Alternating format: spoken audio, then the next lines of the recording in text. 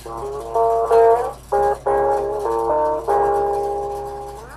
guys, it's Jimmy again. I got asked by a well-respected forumite if I would build a circuit for him just to see how it sounded, something that he'd sim that he was hoping would sound good. And I think it doesn't just sound good, I think it sounds great. I don't know if it's something he wants to like share with the world, so I'm not saying who he is at this point, although I'll add that if he says that's okay. And I can't put up the schematic for it right now either yet, because without his permission, that's just not cool. Basically, what it is it's a jfet boost. There have been a lot of discussion amongst us between the EP boost that's supposed to be the Echoplex boost. I own two Echoplexes, they're not boosters, alright? Buffer at best, and the AC boost, which is, I guess, more of a booster. I haven't really checked it out. I mean, I don't use boosters that much. I'm a fuzz guy. But anyways, so we built this thing up. He drew up a schematic and sent it to me. And I drew up a vero for it and built it up. But at first I couldn't get it right. Now here's the thing, kiddies, okay? Always remember, when you're dealing with jfets, you gotta check the motherfucking pinout, because the goddamn things are never right, and depending on where you get them from, they might be different with the same freaking part number. So, what have we learned here, Pink? We've learned to go to where the vendor is, where you buy your transistors, download the proper data sheet for the transistor that you intend to use, and then you won't end up having something where you're like, hey man, it works, but it's like really quiet. After much dissection and modification trying to get it to work and getting nowhere, I suddenly had the flash of inspiration. Wait a minute, I've got the freaking pinout wrong, I bet. I checked the pinout, and sure enough I had it wrong. So anyways, I fixed the pinout. It's a 2N5457 boost going into a standard NPN kind of transistor thing.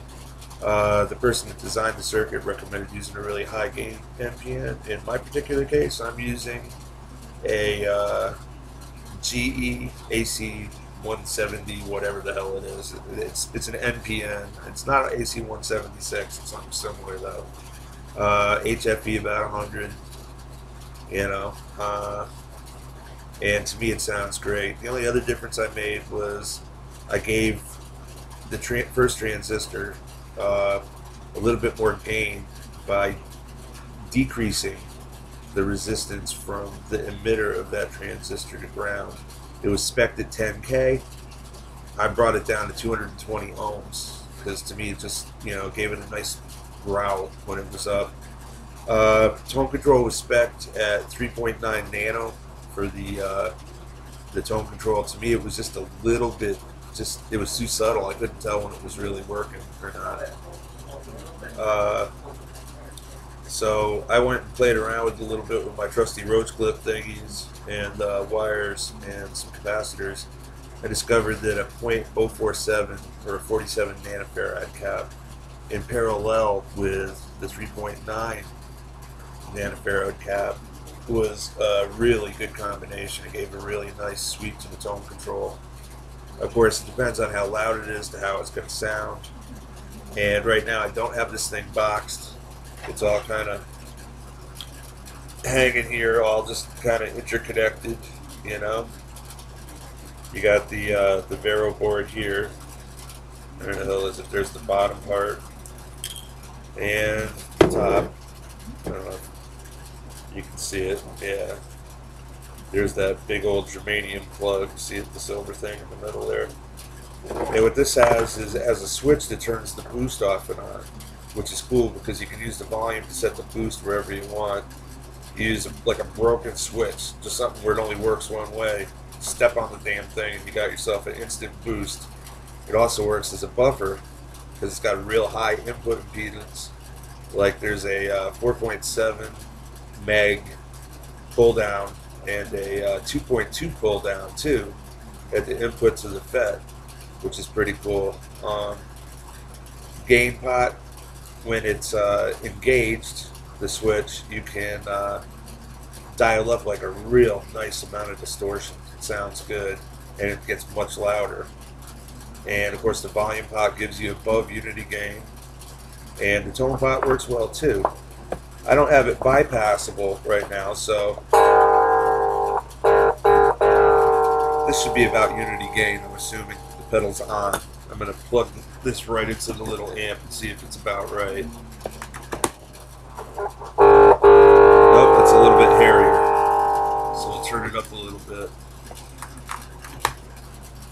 with the volume knob if I can figure out which one is which.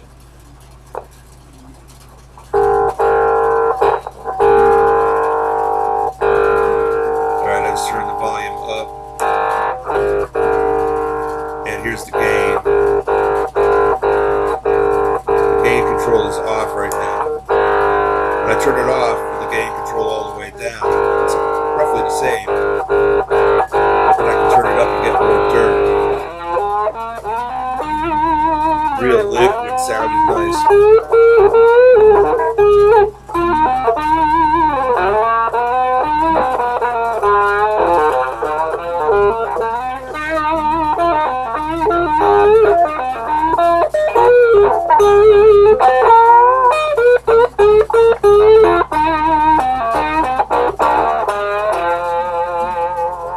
Put it on the bridge pickup.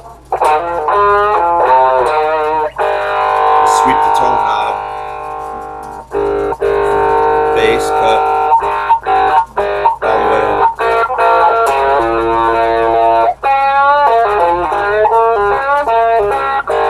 About halfway down. There's a nice mid-range. It's got a bit of a whistle on top.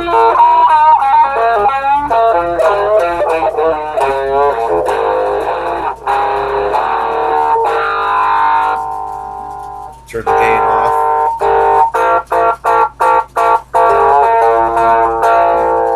Turn it on.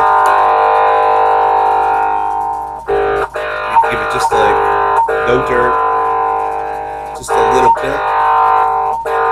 Cleanish. Turn the guitar down a little bit. Pretty clean. Crunch.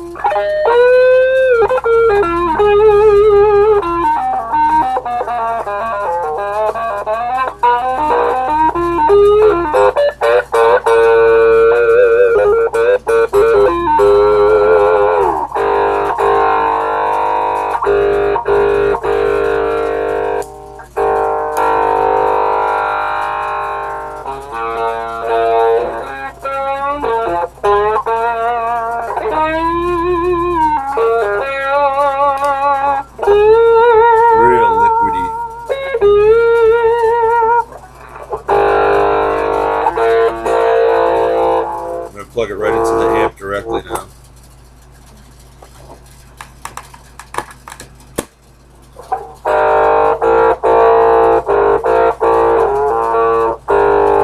Turn the distortion on the amp off.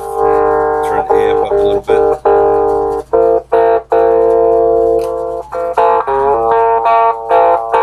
Gotta be able to hear that, even if you're as deaf as me.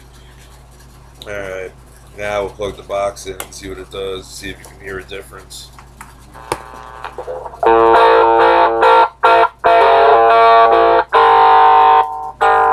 That's with the gain off.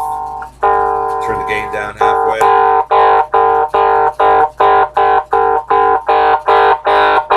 So you can switch the gain on with like any just single contact switch. Volume, and tone. There you have it. Calling it the, I can't call it anything yet because it ain't mine. But anyways, we'll call it question mark in the mystery fuzz. This one goes out to you, GCS. Yeah. Ooh. Could that be a clue there, children?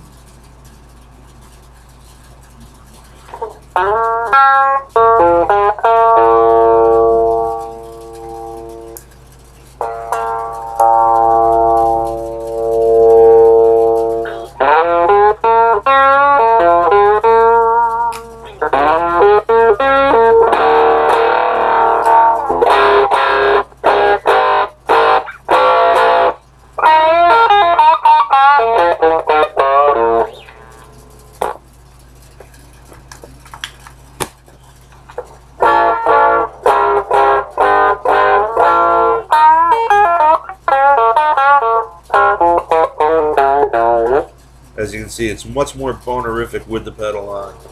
I'm sure it's going to sound better as it gets refined more, but just a small little preview of something that maybe might come somewhere in the future.